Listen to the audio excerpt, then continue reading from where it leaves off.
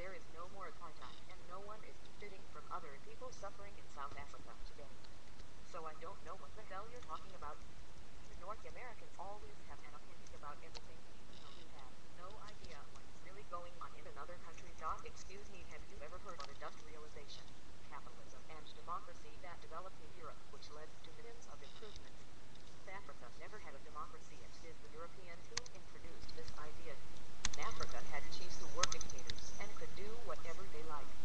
Medical advancements, paved roads, railroads, capitalistic forms of farming which could sustain great populations and allowed people to focus on other tasks besides farming, etc. The health improvements and all material things which makes life easier and the improved quality of life is all due to the advancements which were in Europe. These things were introduced by the whites in Africa. If it was not for them, blacks in Africa will still be in the Stone Age. So please stop talking shit. Now, I want you to listen to this one more time. Ekisaboer 2 hours ago, how is the younger generation beneficiating from apartheid?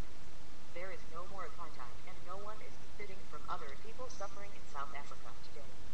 So I don't know what the hell you're talking about. The North Americans always have an opinion about everything, even though you have no idea what's really going on in another country.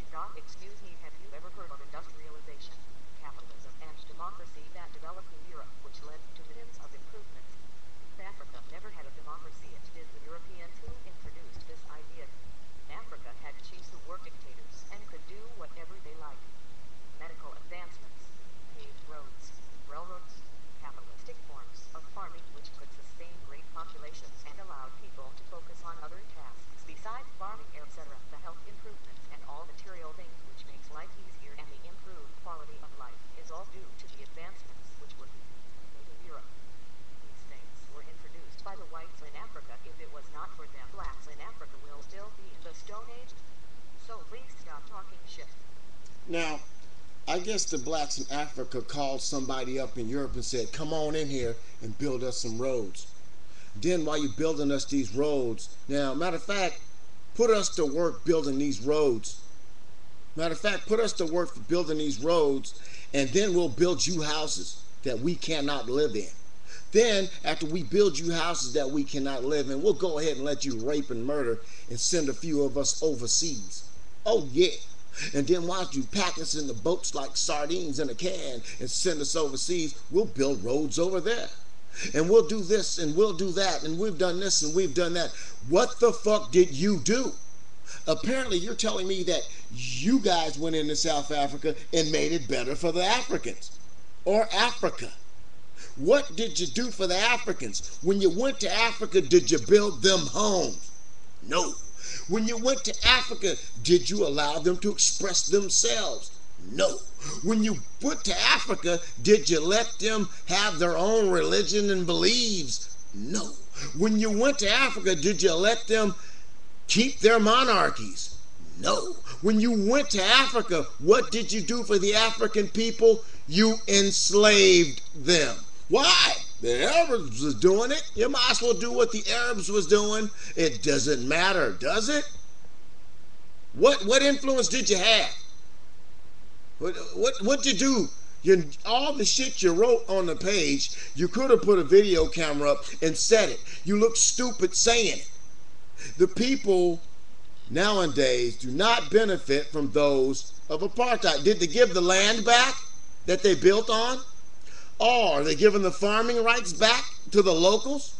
You tell me what the African people are benefiting from after apartheid. They get to ride on the streets that they built as slaves. They get to walk through the cities now. What, can they stay at the hotels? I heard South Africa is the United States of America in 1942 and 2009. So what are you telling me? This is what I've heard. This is what I see on TV. I don't see South Africans living large on TV. No, I don't. I don't. And whenever I see Africa, I don't see a united nation. I don't see the USA, United States of Africa. I see a whole bunch of different zones split up for the divide and conquer. that has been going on for thousands of years. So look at you.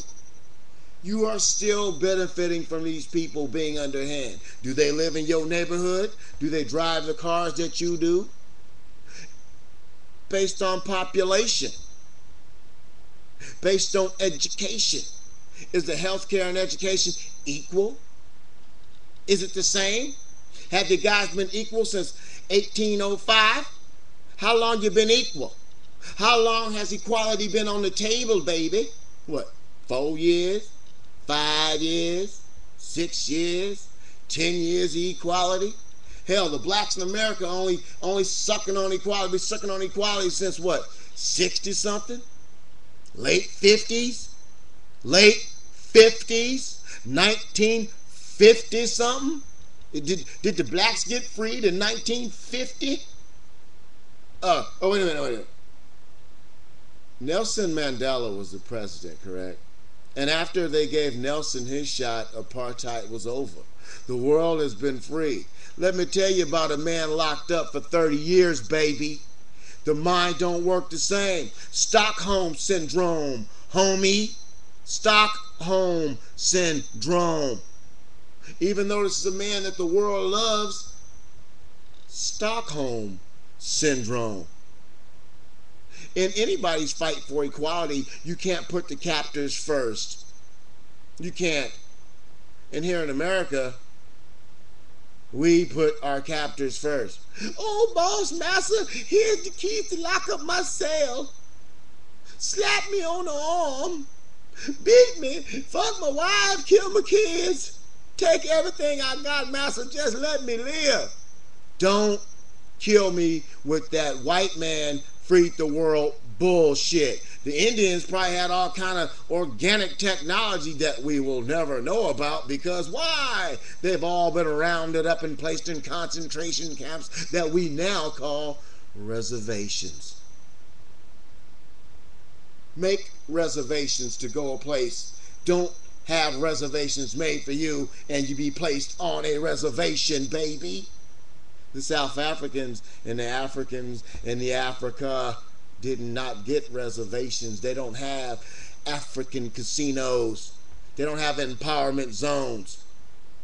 You telling me every black man can live in a neighborhood with the whites?